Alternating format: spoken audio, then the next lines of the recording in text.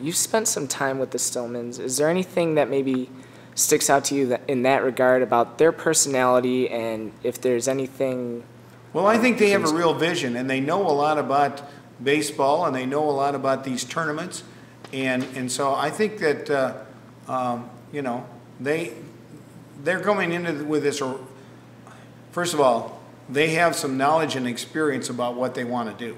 Mm-hmm. It's a big project, and we all know that.